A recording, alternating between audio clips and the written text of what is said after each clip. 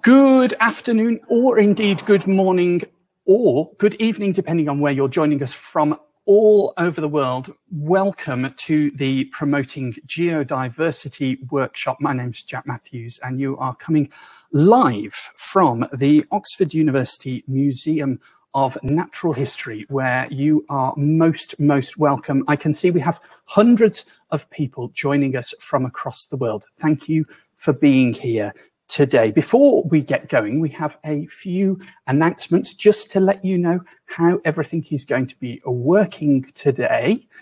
And first thing to say is we're not expecting any issues, but if you do have any connection issues, you'll see at the top of the page there is a button called Reconnect. So if you have any connection problems, do click the Reconnect button.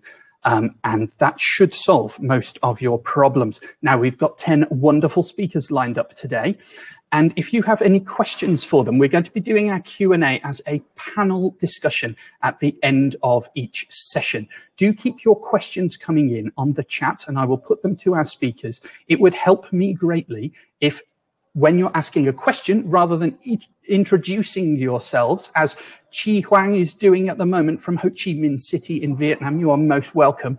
If you could click the little circle on the right-hand side, it will go red after you've typed your question. And that's a little note for me that you've asked a very important question.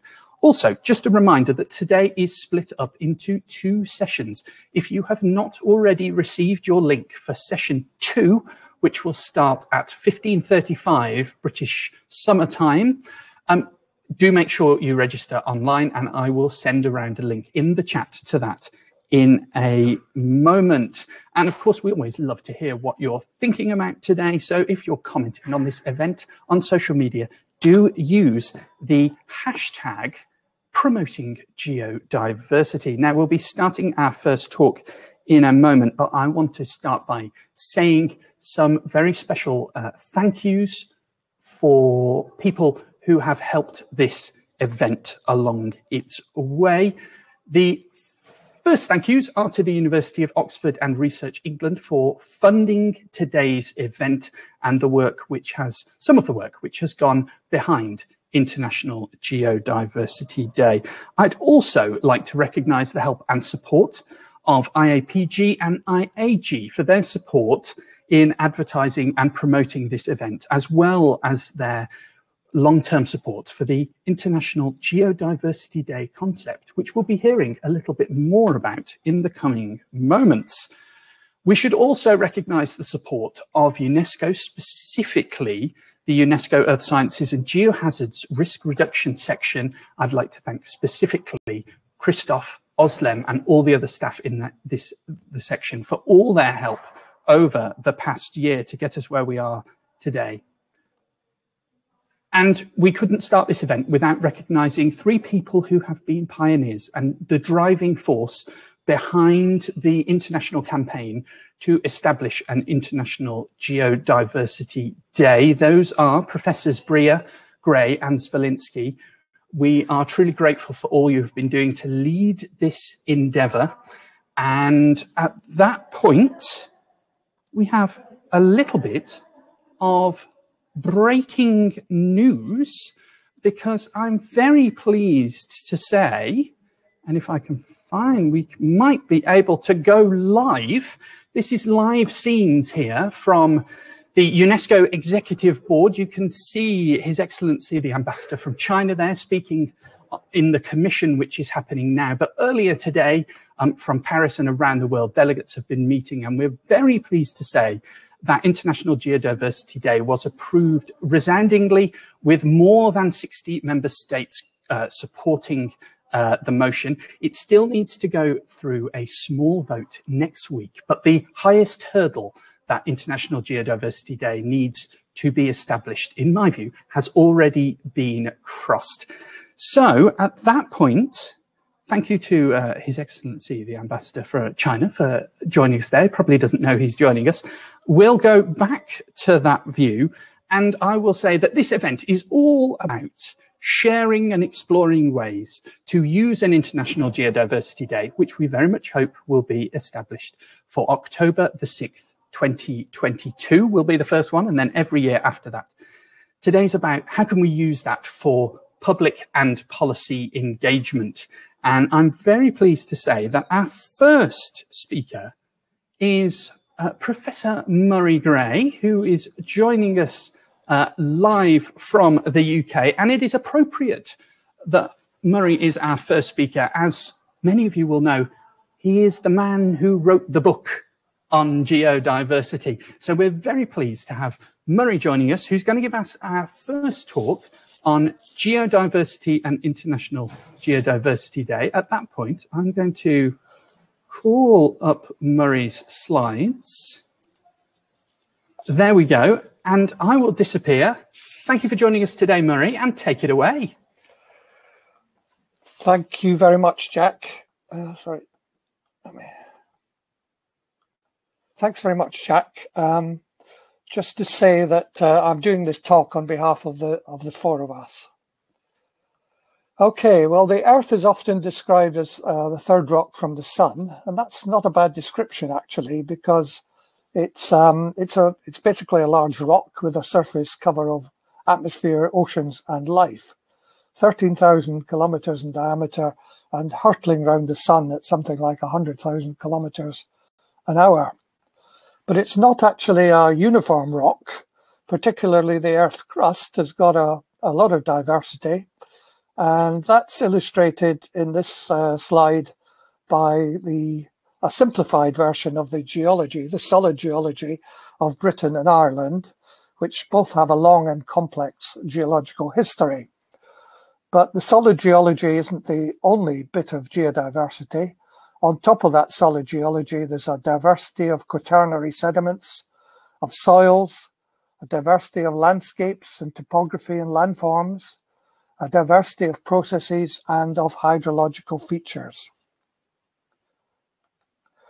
So geodiversity, which I describe as being geoscientific diversity, is the variety of non-living nature.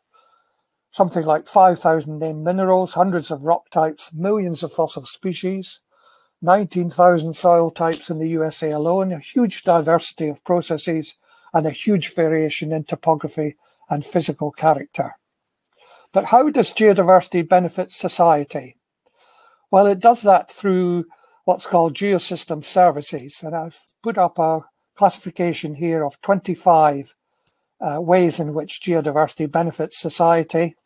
These are classified according to the Millennium Ecosystem Assessment. Obviously, I don't have time today to talk about more than a small number of these, the ones shown in red. I'll just show you a few slides of each of these. So here we've got number 6, habitat provision. On the left, we've got vegetation growing in a joint in a granite outcrop in South Africa. And on the right-hand side, we've got barnacles growing on a rock surface in the Algarve. And this has led to the idea of biodiversity. The best way of, or a good way of conserving biodiversity is to conserve geodiversity. So this is called the conserving nature stage approach. In this case, the rock is the stage, and the vegetation and the barnacles are the actors. So it's a metaphor of a theatre, if you like. This diagram shows you how biodiversity and geodiversity have changed over time.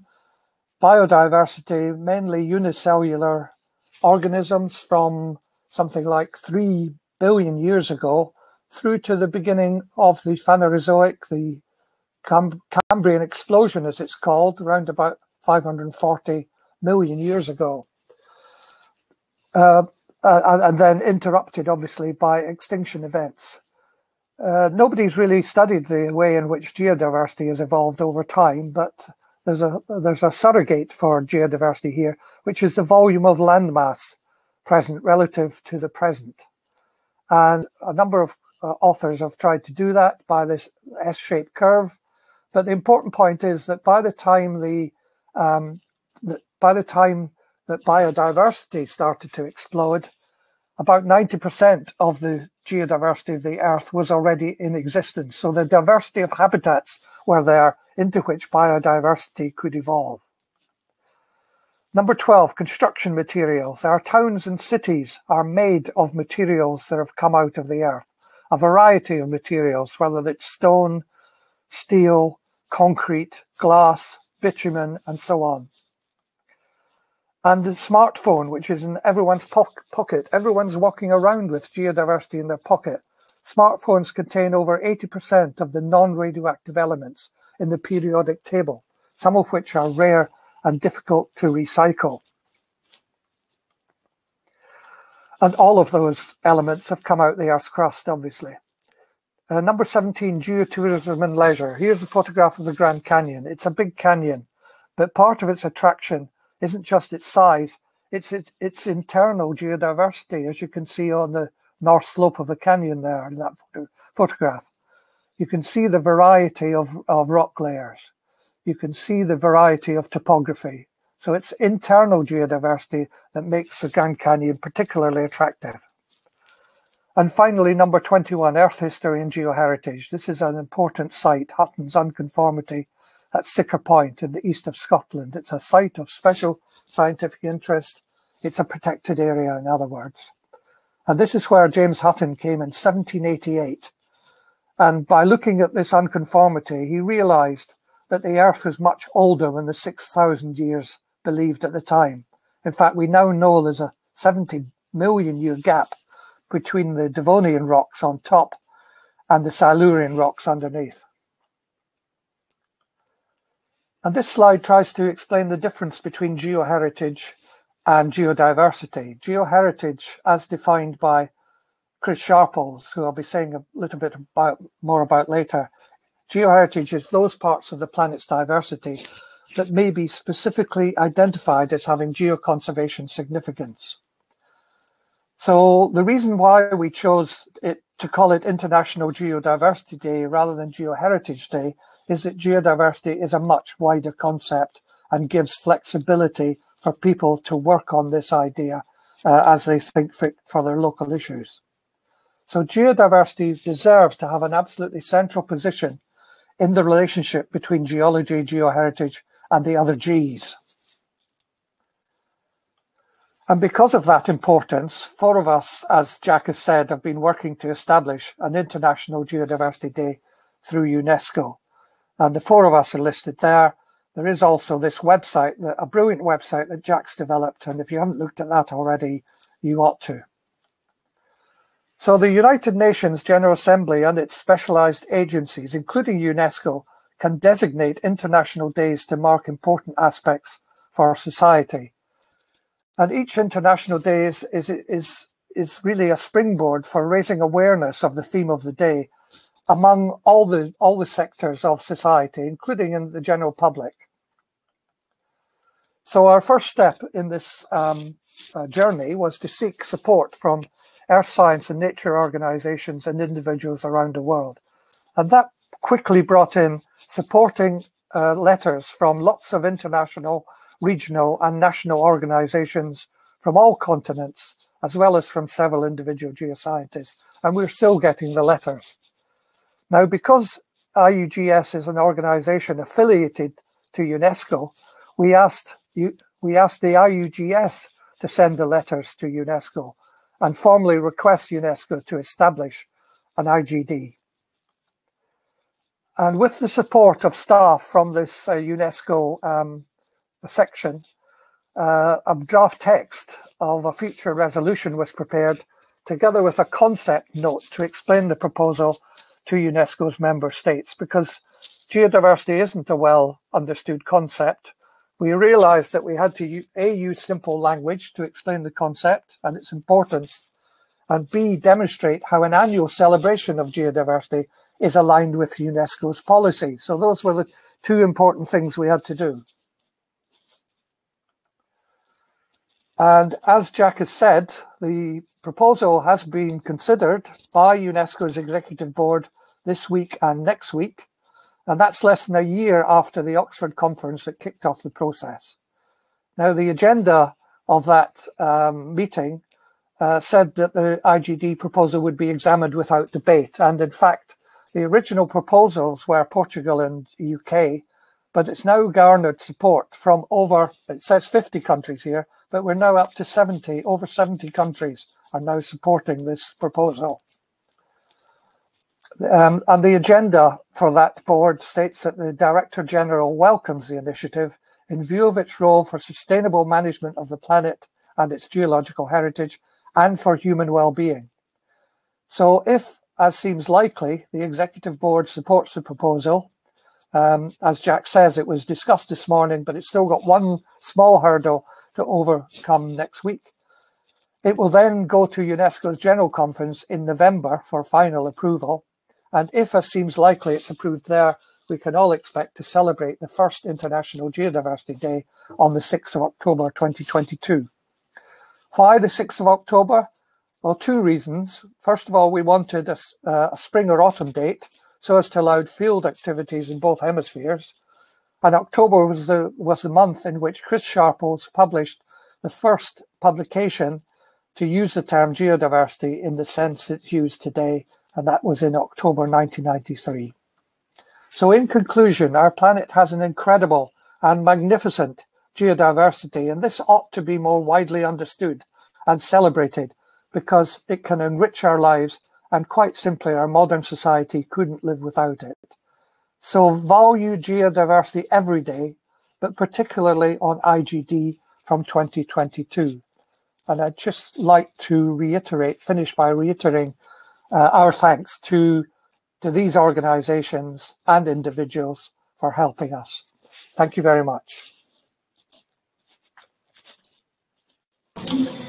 Thank you to Murray for a brilliant introductory talk. Just while I'm calling up the slides for Susan's talk, a few little announcements.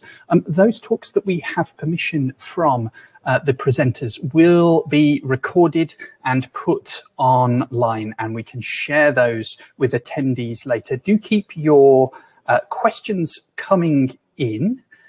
And also, if I can say, Rigoberto, who is one of our speakers today, if you are attending at the moment in the audience, could you go and check your email and just pop in, because you need to use your special link to join us as a presenter. And at this point, we're going to zoom across to Laurentia, to North America, where Susan is going to join us. Susan, do you want to turn your camera and microphone on? How are you doing today? Doing very well. Thank you, Jack. Excellent. Without further ado, I think your title is up there. I'm not going to waste any more time. Let's go straight into your brilliant talk. Thank you very much, Susan. Thank you. Jack, I want to tell you I appreciate the opportunity to talk today. I'm going to share information about a program that I hope inspires other people to see if they could do something similar in their country or where they are representing. And that is taking lawmakers on field trips. This is a program that the Kansas Geological Survey has been running for 25 years now. Our focus is on geology, but it's also on the interconnection of geology with the environment, with construction materials, with the economy. So with that, tell you a little, whoops, let me hit the right button. First of all, since I may be the only one here from Kansas, I don't know, where in the world is Kansas? Since we are a state geological survey, that is where we are taking lawmakers to view. We are smack dab in the middle of the continental United States. If you go to the slide on the left, you'll see a large yellow area that's referred to as the Great Plains. And we are lying within that ecoregion. It is a heavily agricultural area.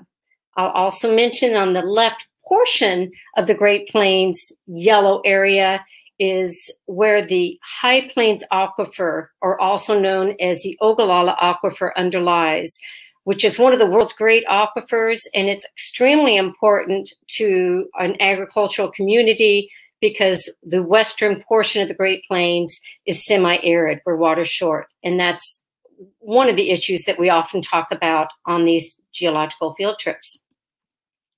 So on the Kansas Field Conference, first I'll explain that the Kansas Geological Geological Survey, we are a state agency. We get money from the state government annually, but we are also part of the University of Kansas, and we are a research center. A large portion of our budget is from research grants.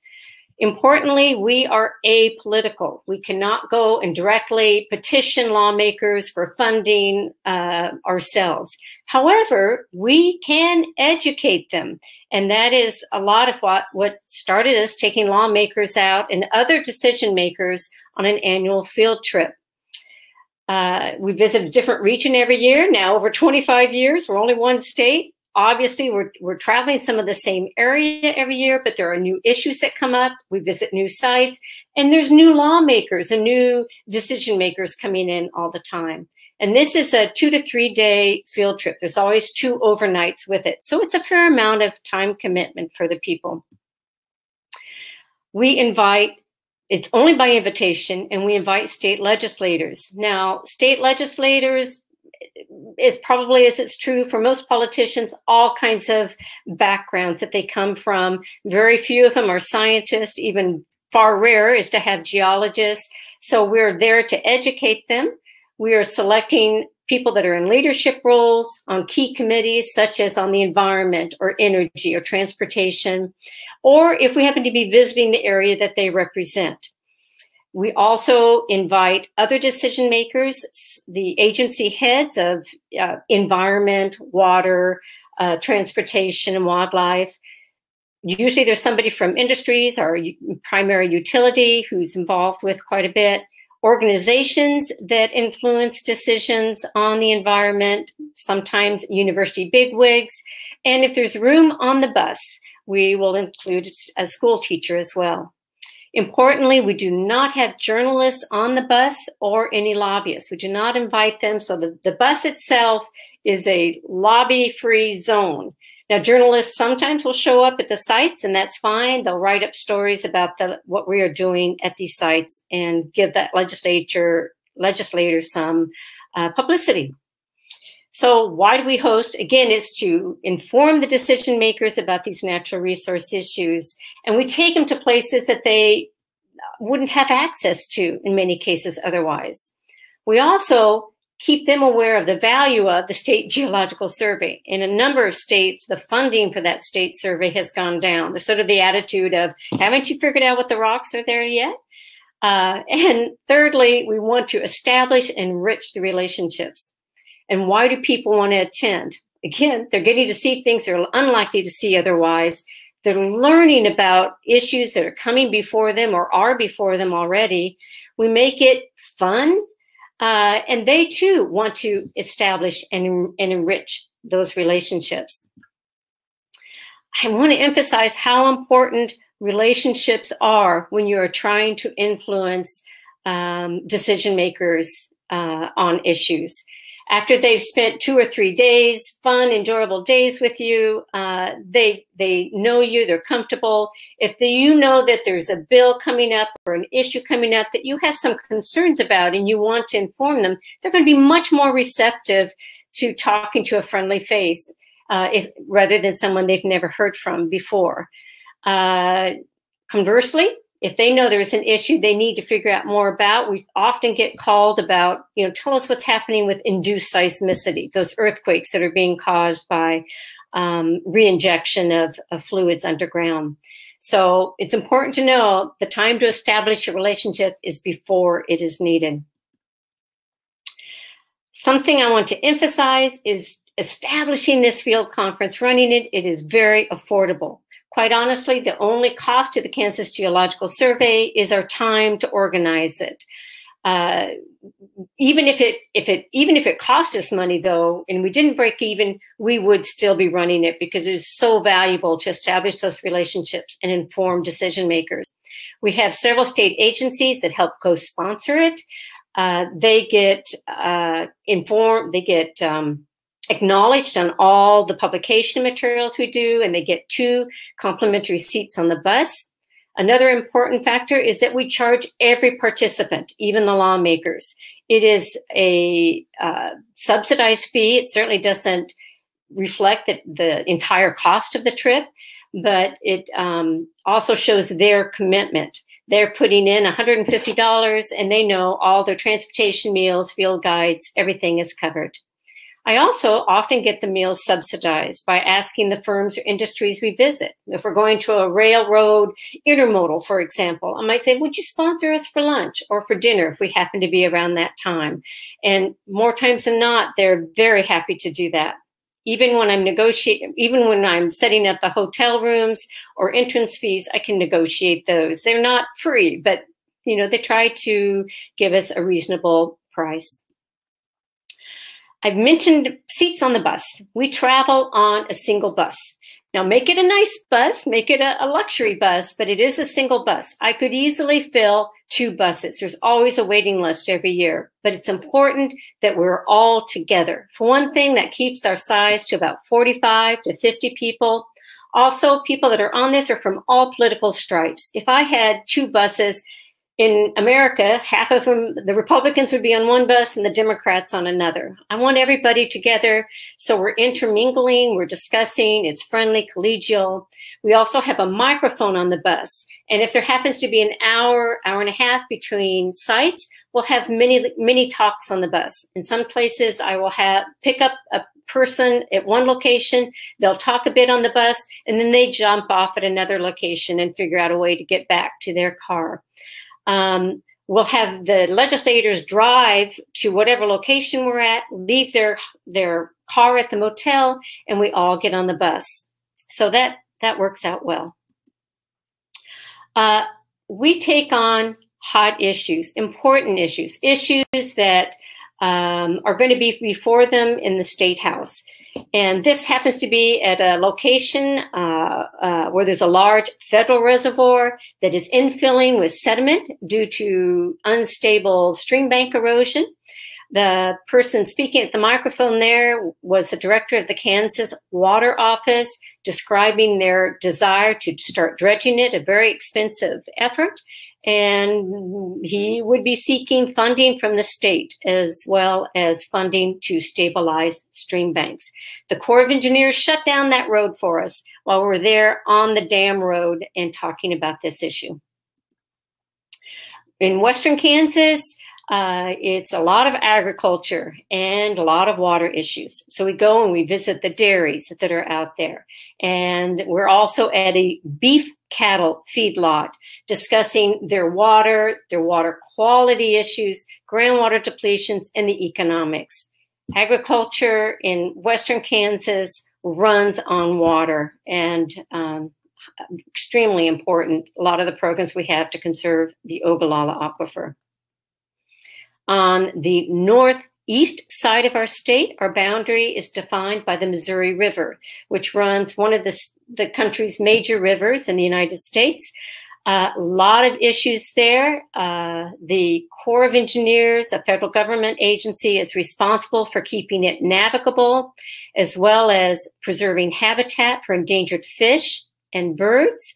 And we're having some erosion issues going underneath the bridges. So we get the legislators onto these boats, take them out, and the Corps of Engineers talks to them about some of the programs that they're running and some of the challenges.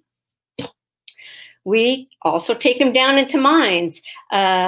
Murray was talking about aggregate. That is one thing that we took him down deep into this limestone mine in Kansas to see where the areas are getting blasted, how that rock is taken out.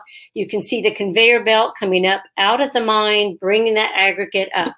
What is the issue here? That is our urban areas are expanding, and we are losing the possibilities of having sufficient aggregate for construction. We also try to take them out to wild areas to really appreciate the beauty and the diversity of our state. Now, many lawmakers tend to think just in terms of jobs or the economy, and we'll tie that in with understanding these are areas where our pollinators are at. In a heavy agricultural state, pollinators are extremely important. And as most of you are aware, we are losing pollinators, our insects and our birds. don't just drive to these areas, we put them on a hayrack ride. Recognize a lot of our lawmakers are older and not in great physical shape, so we try to avoid long walks, take them on a hayrack ride. I circled that woman that's sort of crouched up to look at whatever the speaker is talking about. That at the time was Senator Laura Kelly, and she is now the governor of the state of Kansas. So these are high-level decision makers that we have. When it fits into our route, we will stop for a fun geological talk. Here we're talking about the geological history of a region and giving these decision makers a chance to fossil hunt. So they're collecting bryozoas, brachiopods, and crinoids, and they enjoyed it. As with any good field trip, we have field guides that include a list of the participants and their contact information, a map of the route that we are going. And then for each stop, we've written up a short white paper about what are the issues there. Now, with any group, you know there's going to be those that read everything and get into the details, and those are the policy wonks. That tends to be someone like me. But I've also noticed a lot of them just are looking at the pictures and where's the next stop. So we put the key facts up front with the stop number and the key facts that I want them to know. Communication is what is heard, not what is said, or in this case, what is read and not what is written. To select the topics, be even-handed in presenting the issues, visit the sites where people wouldn't normally have access, and it's important to have the people that are directly involved with that issue speak on the issue. Make sure that the person you're having talk is respected and not a hothead. You really want it to be someone that can speak well on it. Make sure you visit with the presenters, know their time limit and the focus. I said the geological survey has to be apolitical, but the speakers can definitely lobby for their viewpoint. If they think having a reservoir in one area that would flood their farm is a really bad idea, they are free to say that. Also, know that we can take them out and we can educate our legislators on key issues, but that's only one part of politics. An example is Quivira National Wildlife Refuge in our state. It is a Ramsar wetland of international importance. It has had a 30-year struggle for the wetland's senior water rights to be protected from the surrounding irrigation water rights. So this has been there for a long time. Irrigation grew up around it. It is politically heated and water for farms versus water for wildlife. Well, you know, the people vote, the birds do not. So far, there's not been any enforcement of that water right, and a lawsuit was filed in January of this year against both the federal government and the state of Kansas. And so with that, I think I'm in time, and I want to thank you for listening to this and hope that you get ideas for how it might work in your region. That was one of the most accurately timed talks anyone has ever given. Well done, Susan. Thank you so much for joining us to present on such an important topic that we engage people, particularly politicians, on this topic around the world. I think I am correct in saying that no politician in the British Parliament has ever mentioned the word geodiversity. So maybe that's a challenge for us Brits in the audience to lobby our representatives, and now we have a model that we can copy. At this point, I'm going to encourage you all to keep your wonderful questions coming in, which we're going to put to our speakers at a Q&A session later on. We are going to keep moving west over the Pacific to the wonderful Philippines, where we're going to join Joy, who is going to be telling us about why we need to involve our communities in resilience. So at that point, I'm going to call up Joy's wonderful presentation. Let's just check. How are you, Joy? How are you today? Hi, everyone. I'm good. Brilliant. You're coming through loud and clear. So thank you, Joy, for joining us at what must be a slightly later hour than most of our attendees. And at that point, please do take it away. Thank you. A pleasant day to everyone. I am Joy T. Santiago from the University of the Philippines Resilience Institute. Today, I will share with you how community science plays an integral role in disaster risk reduction management here in the Philippines. So the Philippines, due to its geographic location and topography, is exposed to various natural hazards. These hazards impose a threat to the population, to the economy, society, in general.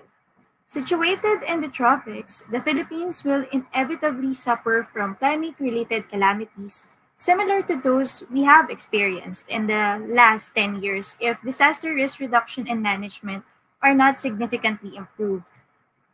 As of 2020, the Philippines ranks 9th among the most at-risk country in the world.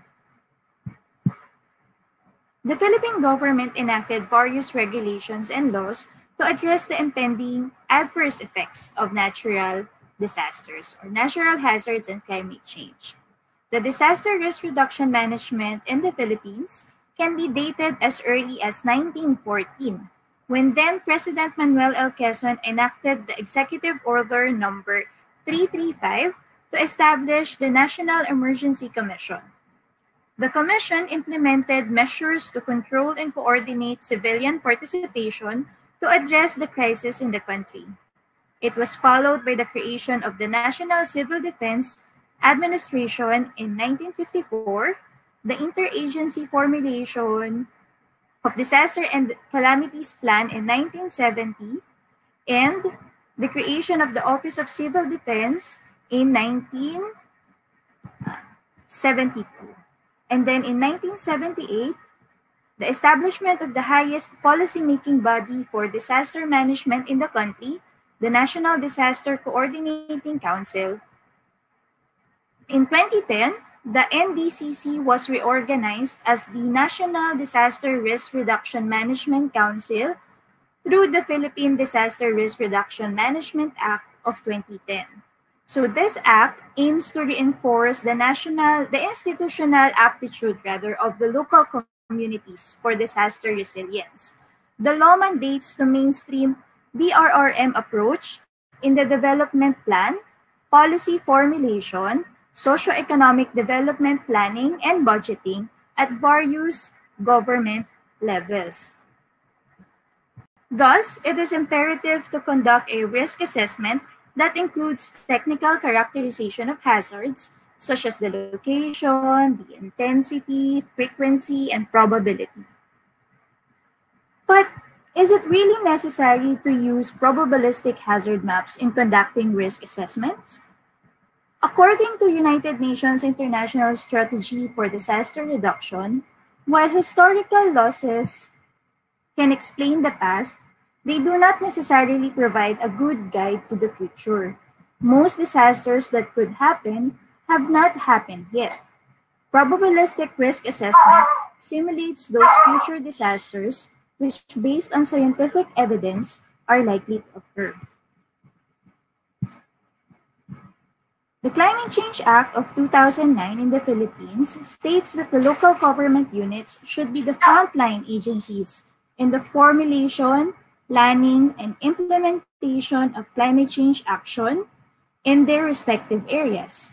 Meanwhile, the Philippine Disaster Risk Reduction Management Act of 2010 defines disaster risk reduction management as the systematic process of using administrative directives, organizations, and operational skills and capacities to lessen the impact of hazards and future disasters. The Housing and Land Use Regulatory Board, now the Department of Human Settlements and Urban Development here in the Philippines, released the supplemental guidelines in mainstreaming climate change and disaster risks into the comprehensive land use plan of each local government units here in the Philippines in 2015. The supplemental guidelines aim to assist the local government units in climate and disaster risk assessment and mainstreaming its results to the land use plan. The Climate and Disaster Risk Assessment, or what we call here CIDRA, is the process of studying risks and vulnerabilities to natural hazards and climate change. The diagram on the screen shows the 6-step process of CDRA. So as you can see, the process is highly technical and requires a practical methodology for data collection and processing. So the unavailability of data, challenges in data collection, limited resources to process collected data, and the complexity of the process are just some of the many reasons why most local government here in the Philippines do not have vulnerability in risk assessment. So today, I would like to show you how one local government unit succeeded in the conduct of their CDRA. So the red polygon on the center of the map is the municipality of Padre Garcia in the province of Batangas, Philippines. They engaged the University of the Philippines Resilience Institute in the preparation of their climate and disaster risk assessment. The municipality of Padre Garcia is a second-class municipality here in the Philippines. It has a total land area of 4,151 hectares and a population of around 48,302 people. It increased since 1960s and will continue to do so in the next 10 years. So, the Padre Garcia, in the conduct of their climate and disaster risk assessment, used various hazard maps and employed mixed methods for data collection and analysis.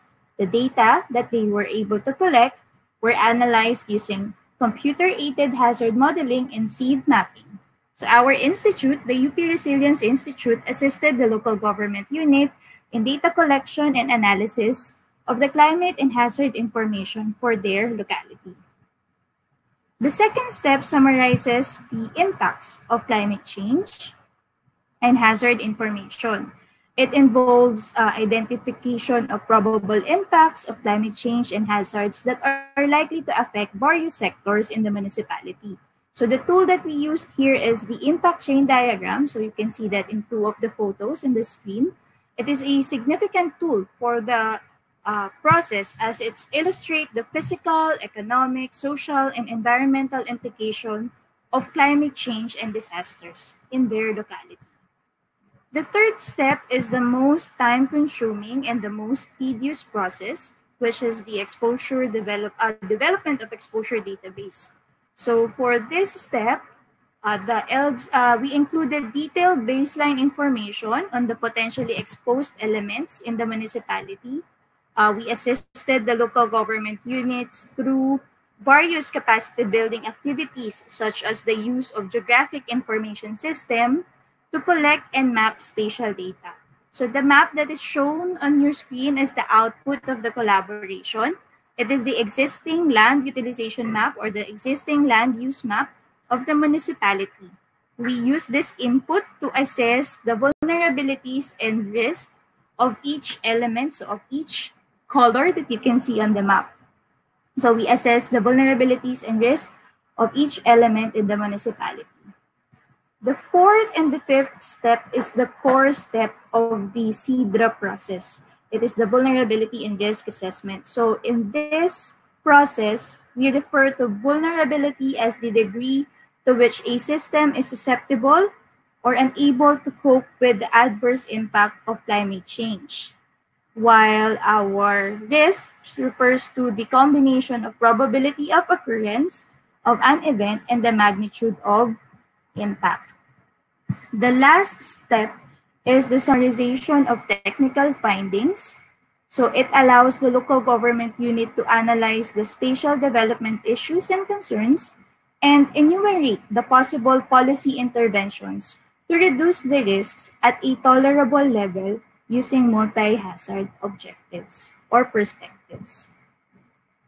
Utilizing the results of the technical findings or the vulnerability and risk assessment, the municipality of Padre Garcia identified appropriate policy interventions for their municipalities. And these interventions are mainstreamed to their local development plans. So here in the Philippines, the local government units are mandated to formulate around 30 to 50 plans. So the national government is expecting our local government units to mainstream the vulnerability and risk assessment into all of these plans. So in this case, I would like to show to you the one of the video of our collaboration, one of the participatory workshop that we've conducted together with the municipality of Padre Garcia in Batangas.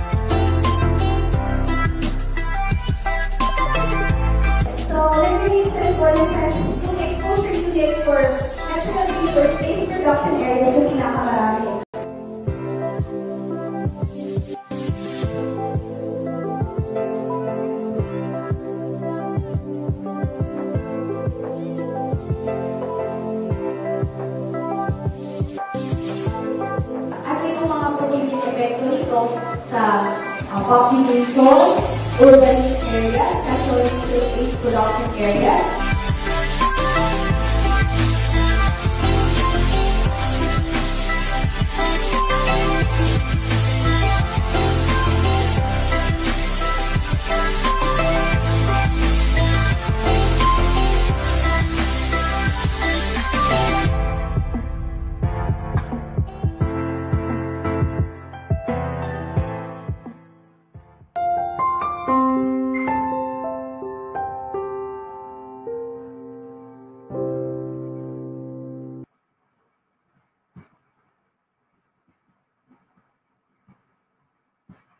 Thank you very much. Community science refers to scientific research and monitoring driven and controlled by the community and is characterized by place-based knowledge and social learning, collective action, and empowerment.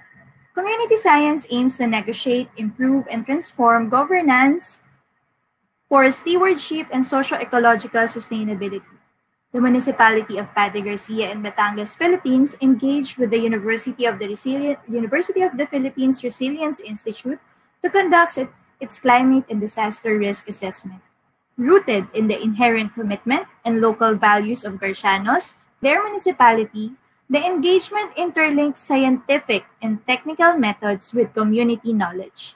In this way, it empowers the community's decision-making abilities as they formulate risk-sensitive policy interventions and local plans to address climate and hazard impacts.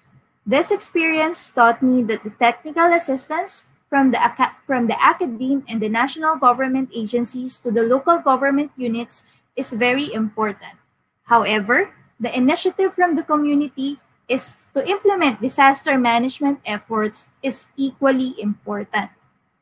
Through community science, the culture of safety and preparedness is heightened in achieving a more resilient Philippines. That will be all. Thank you. Thank you so much to Joy for your wonderful, wonderful presentation, and apologies once again for missing the cue to play your brilliant video. Just a reminder to everyone joining us today from around the world, there are hundreds and hundreds of you from all over the world. With the permission of speakers, we will be sharing recordings for those that we have permission of, and we will send out that information via email on the website and social media. If you have your questions, keep them coming in on the chat. And if you're joining the community and the chat online, please use hashtag Promoting Geodiversity. At this point, I am very pleased that we are going to zoom back across the Pacific. And that was the alarm because Joy was ahead of time. Very well done there. And we're going to zoom across the Pacific to Peru, where Rigoberto is joining us from the Volcano Observatory there. I'm going to call up his talk. Do you want to turn on your camera and microphone using the two buttons at the top of the screen of the four, the two on the left, Rigoberto? We'll just check that you're joining us loud and clear. How are you today? Hi, everybody. This is Rigoberto Aguilar from Peru. Excellent. Thank you for joining us today. At that point, we can hear you loud and clear, and I will disappear. Take it away and tell us about geoscience as a tool to promote resilience to volcanic hazards. Thank you for the presentation. Today, I'm going to talk about the geoscience as a tool to promote resilience to volcanic hazards in Arequipa, in the south of Peru. Sorry, because of my English, but I will try to talk slowly. Here in the central image, we can see a picture of the Arequipa city. The city of Arequipa is the second biggest city in Peru, with approximately 1 million of inhabitants living close to active volcanoes. Here to the right, we can see the Misty volcano, which is an active volcano having an explosive activity, explosive Plinian eruption 2,000 years ago. To the other hand, to the left, we can see the Chachani volcanic complex, which is composed by approximately 12 volcanic edifices. This is also a potentially active volcano close to the city of Arequipa. So that's why the volcanic activity is very common in the south of Peru. Here in the images, we can see, for example, in this picture to the left, ignimbrite deposits, mostly composed by rhyolitic pumice-rich volcanic rocks. And also we can see the city of Arequipa close to the Misty volcano. Arequipa was nominated as a UNESCO World Heritage City in the years of 2000 because of the ornamented architecture in the historical center of the city. These buildings are, or the houses, the cathedral are built with volcanic rocks, with white volcanic ignimbrite. That's why the city of Arequipa is called as the White City in Peru. Also, the religious celebrations are organized close to these volcanic outcrops, like here close to the Rio Chile River. So here in Peru, we are in a in a complex geological setting because we have the contact or the subduction process between the Nazca Plate and South American, where Nazca Plate goes beneath the South American plate, and that's why this zone is very active seismically, and we have also volcanoes. The central volcanic zone covers south of Peru, part of Bolivia, Chile, and Argentina. Here in the south of Peru, we have identified at least 10 active volcanoes, which are in red triangles from Coropuna until Casiri. And here in the region of Arequipa, we have 2 active volcanoes. One of them is Sabancaya, and the other one is Misty. And also to the south, we have the Ubinas volcano, which is the most active volcano in Peru. So now we have a question: where did the rock used for the construction of the Arequipa come from? So that's why we started to work in different projects here in the Volcano Observatory in Arequipa to understand the geological history of the volcanoes, for example, and also in the Misty. So I'm going to show some pictures to give an idea about the origin of the Arequipa airport ignimbrite, which is named locally as the sillar. The sillar is the rock used to build the historical center of the year. So we can go back 1.65 million years ago in the city or in the area, there was a big volcano producing a very huge explosive activity, emitting a big amount of magma, ash, pumice, and rocks to the atmosphere, producing these pyroclastic flows or pyroclastic density currents, which is a hot and turbulent mixture of rock, gas, and ash fragments that travels rapidly from the volcanic crater, as we can see here in the diagram. Then, because of the magma chambers is emptied, the weight of the rocks produced the collapse, forming a volcanic caldera. Then this volcanic caldera was filled by water. This was in 3 years geological mapping, taking samples, identifying the deposits of this eruption. Then 2000 or the units produced by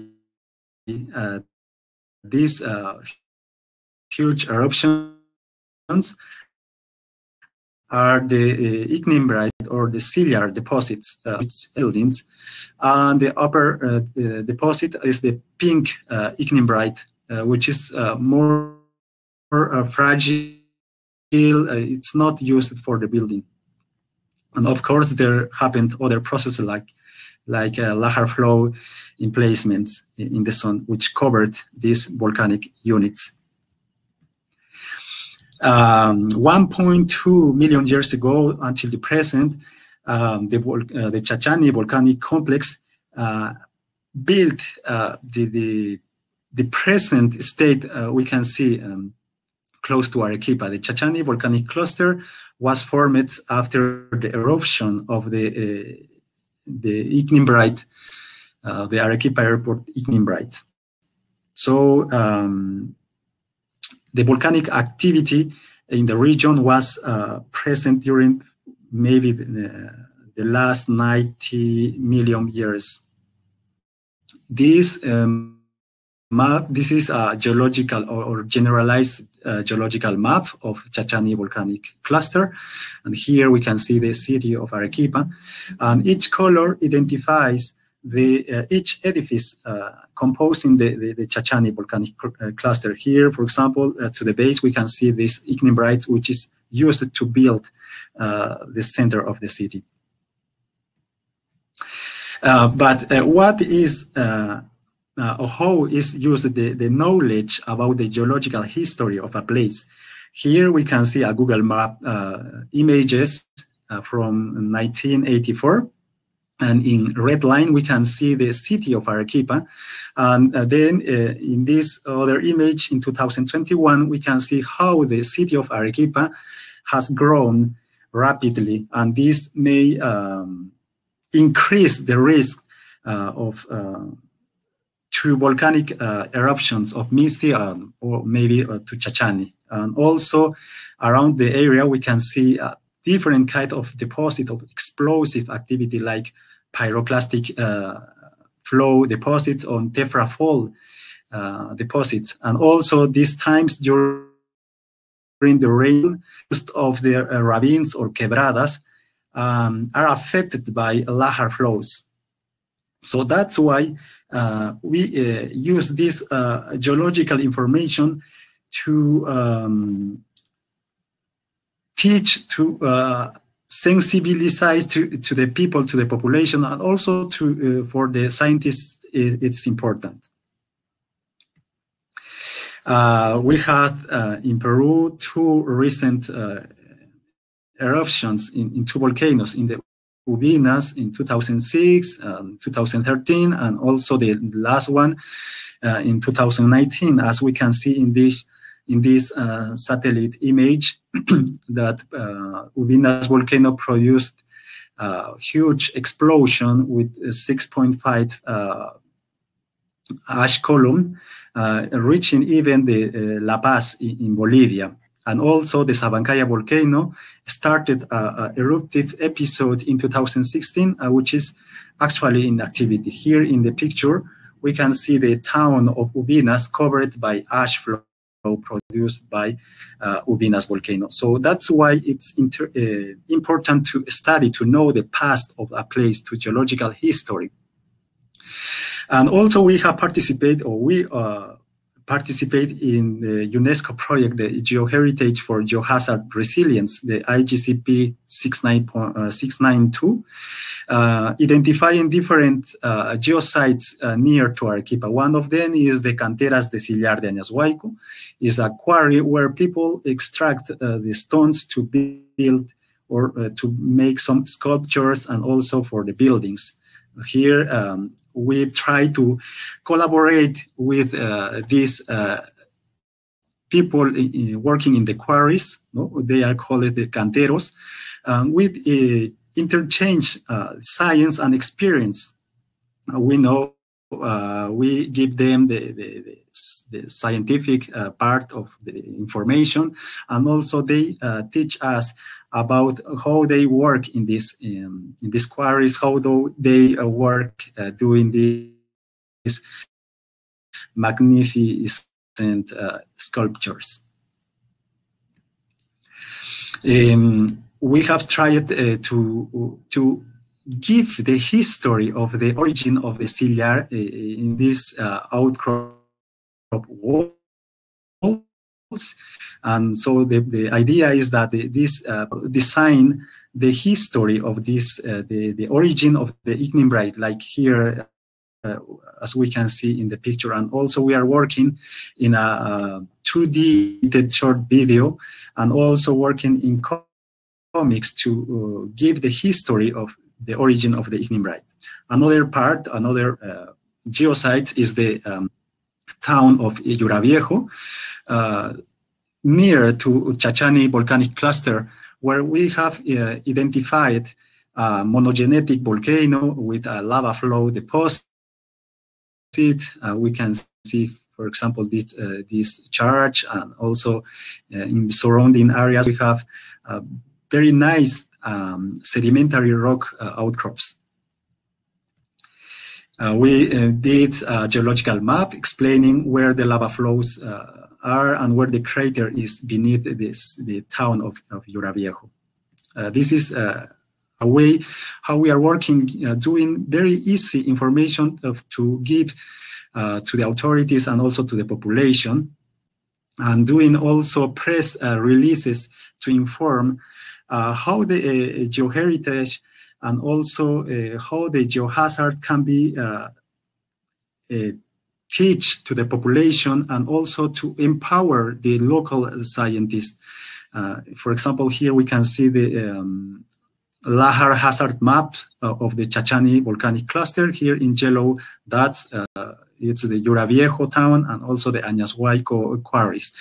The idea is to do a 3D hazard map like the Misty volcano, in order to generate a simple and accessible information to form resilience communities in Peru, and also this information can be replicated in other areas in Peru.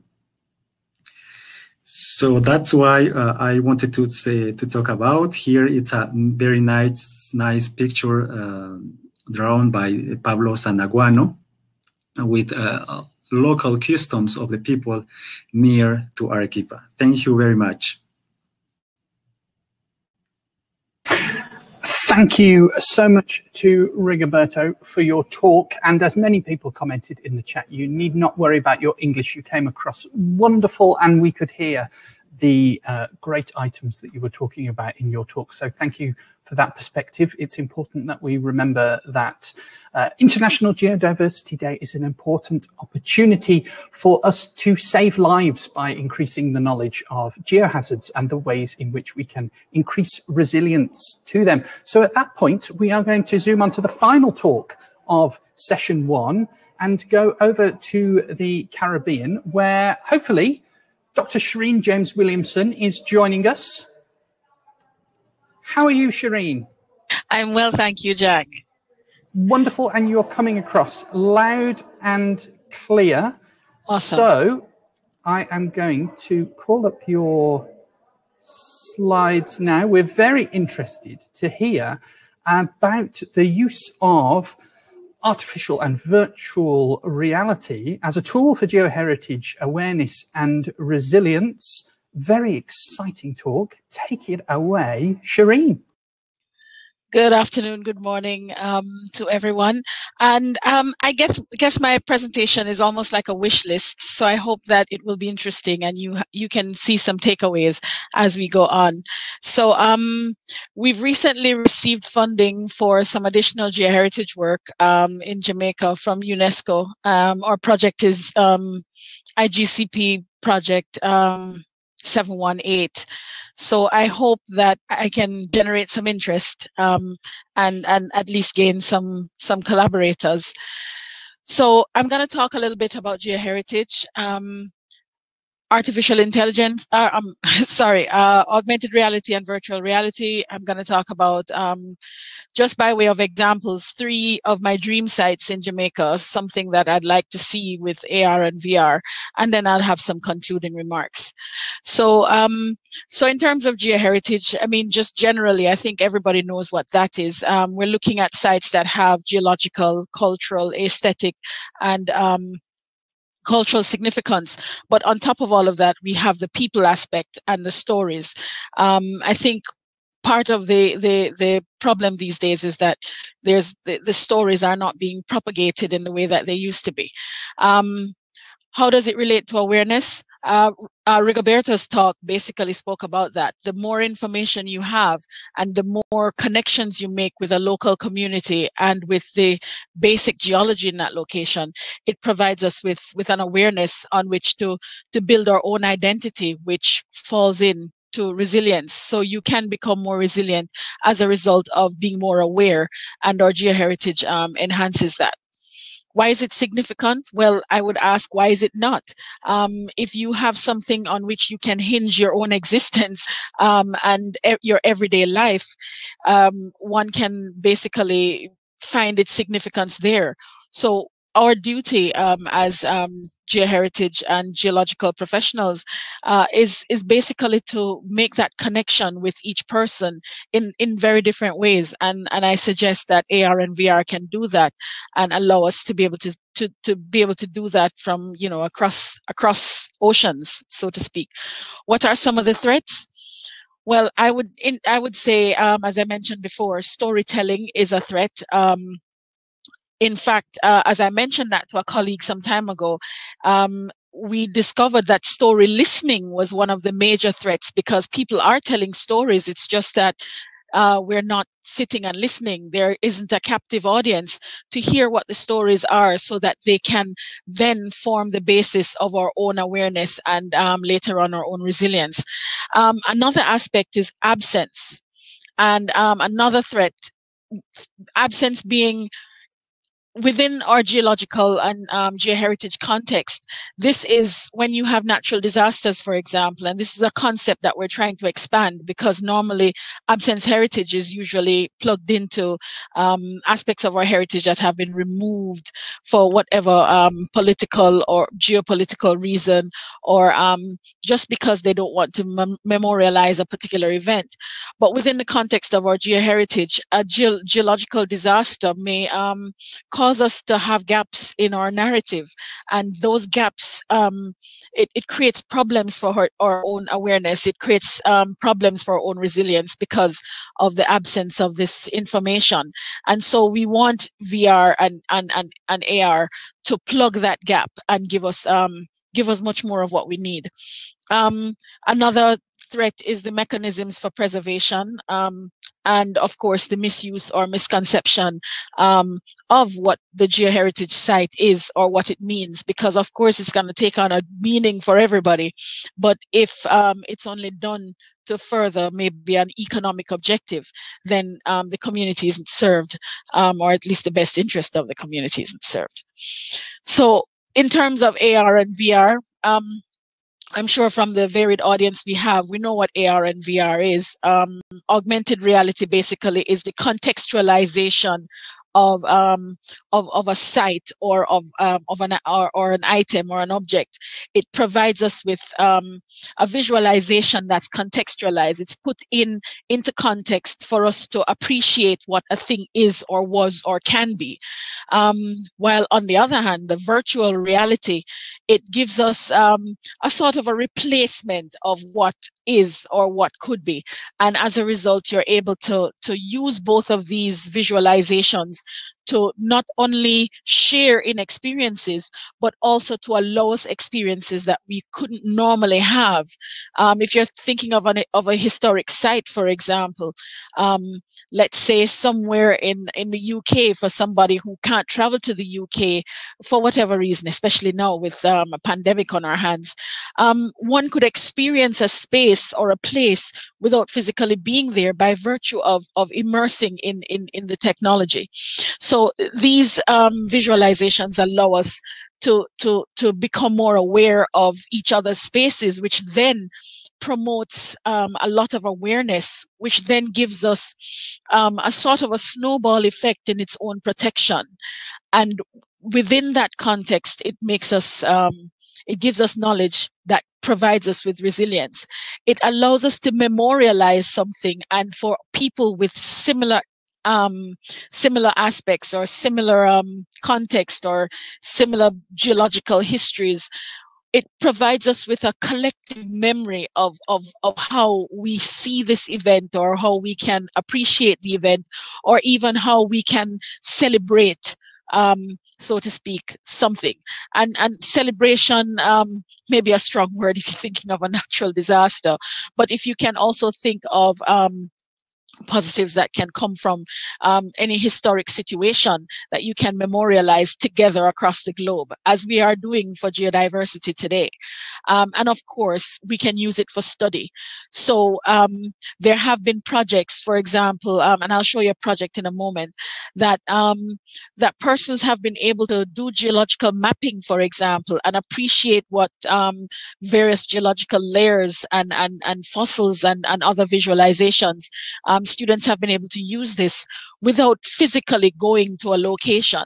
So it allows us so many opportunities, particularly now where students are more or less confined to a desk in their living room somewhere, trying to study geology, which is such a hands-on physical subject, and heritage and history, where you want it to come alive. You need things like AR and VR to help with that.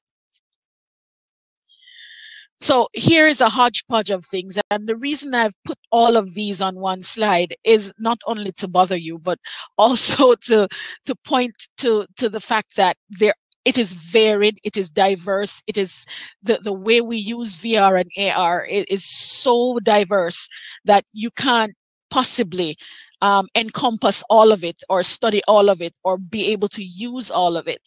So one of the things I have here is the Erasmus project, which is a project across Europe and the United Kingdom.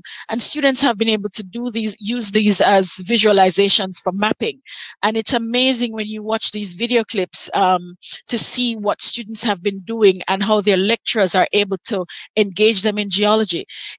A student in Portsmouth can be able to utilize material from Ethiopia, for example, and be able to understand the geology of that location. Acidification of ocean water has been done by Stanford University using virtual reality. Can you imagine teaching about climate change, or at least getting somebody to appreciate coral bleaching by using virtual reality or augmented reality, showing snapshots through time? Imagine going to Rome or Greece or somewhere and holding up your device when you hear a little ting on your mobile phone, and you're able to visualize what a monument would look like. One of the things that have been utilizing, one of the programs that have been utilizing this particular technology is the Drain the Ocean series that that's on National Geographic, and I have the Titanic up in the top right hand corner, because it's always so fascinating to see how they've used animation and virtual reality to immerse us into such a tremendous point of history.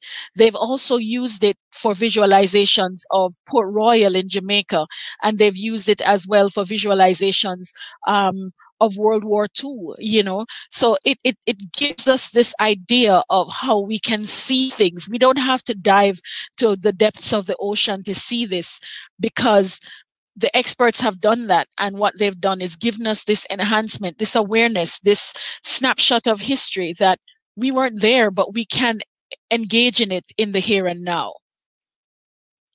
So some of the benefits, the one I'd like to point out specifically is that we can then utilize this kind of platform to even further our information. So if you have a place, let's say on the left here, we have a GIS map of Zagreb. Let's say somebody went to this location and did their geo tour. A person could have images that they've taken of something similar or somewhere else, or maybe something that's happening in the area.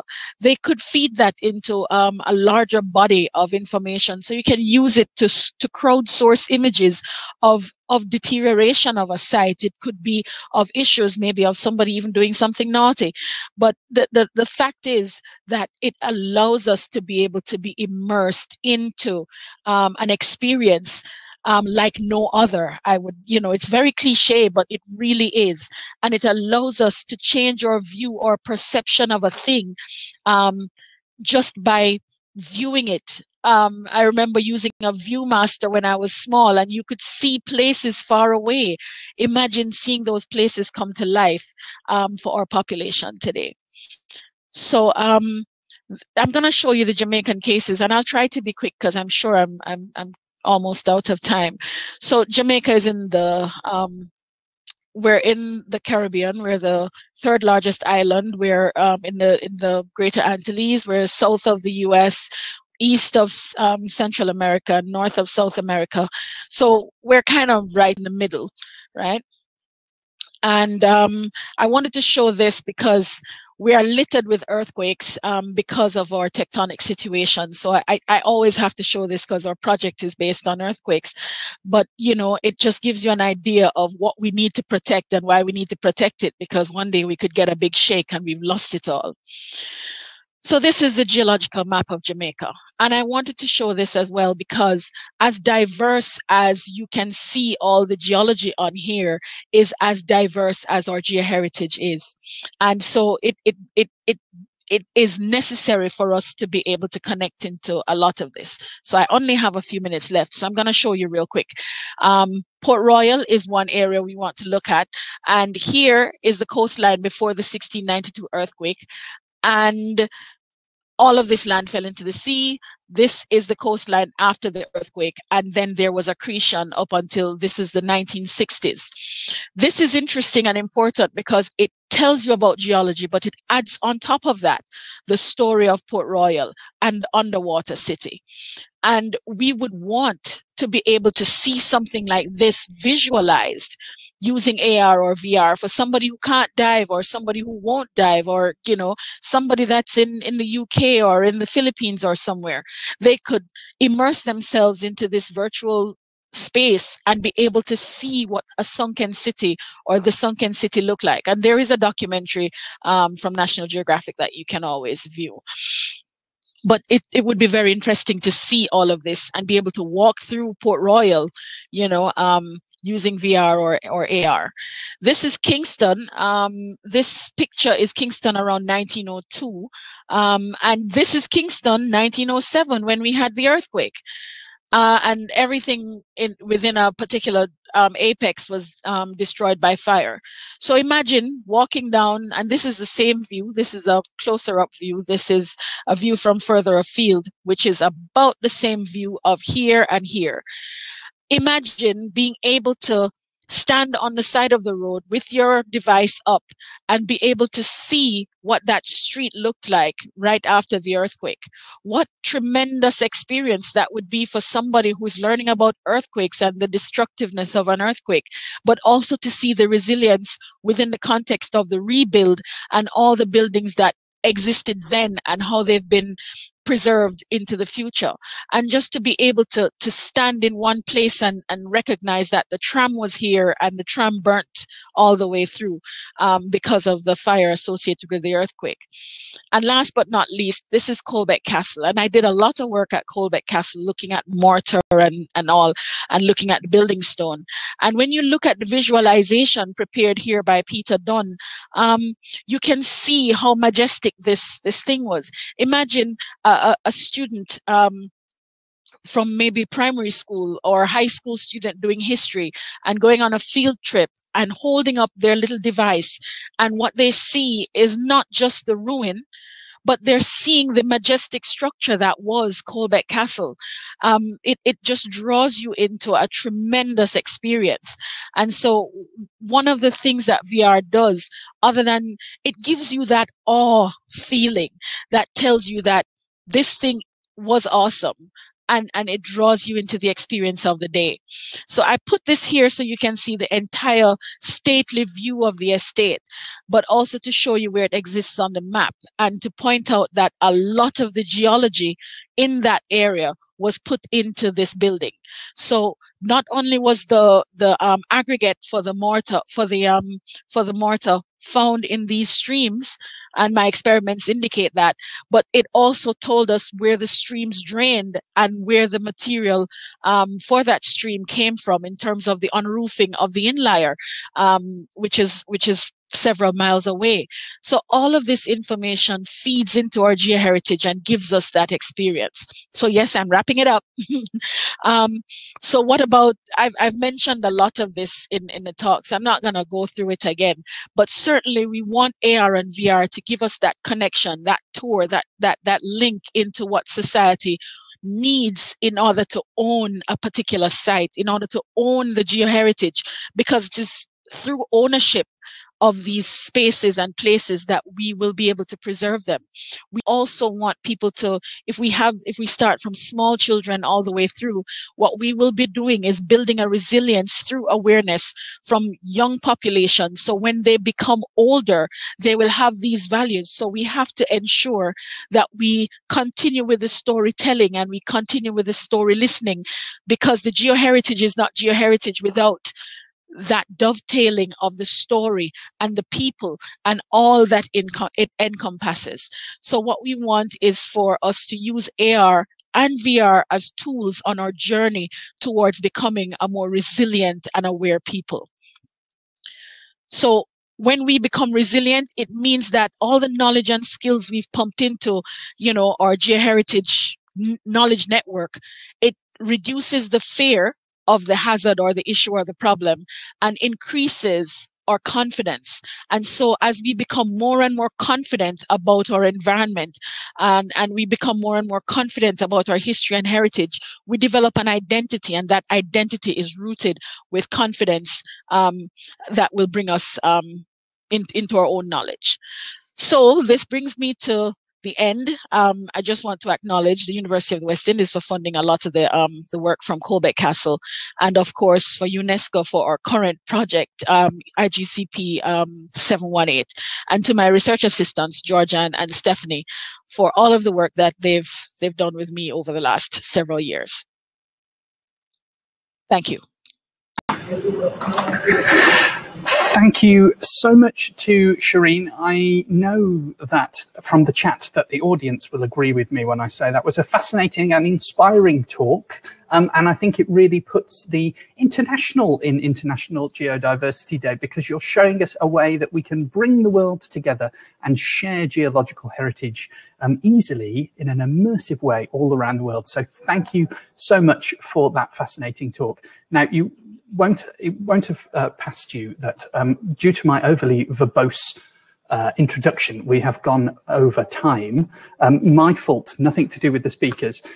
What I'm going to propose is that we do questions up to just past past. So we'll still have a few minutes before we get going on session 2 to get a cup of tea, and then we will start session 2. So at this point, I'm going to encourage all the speakers to turn their camera on, and we're going to do some quick fire Q&A, because I think it's important that we make this as interactive with our audience, who are in the hundreds, as we can within in these times when we are separated. So I'm going to go first to Susan, because there were quite a few questions to you about the specifics of your trip. So would you like to tell us, do other geological surveys in America also do these trips? What kinds of challenges do you face in encouraging policymakers to actually join you on the bus? Good questions. And the answer is that we got inspired by a geological field trip that Colorado used to run. But Colorado's Geological Survey, along with another number of other state geological surveys, have had serious budget cuts. They, as far as I know, no other state geological survey runs similar trips. There's been others that have been interested in it, even some organizations such as the Geological Society of America has expressed interest, but they've assumed it's been too expensive. And that's where I wanted to emphasize how it really is not expensive. And to encourage different lawmakers to come, I and the director of the Geological Survey will often go and visit directly with lawmakers if they're new.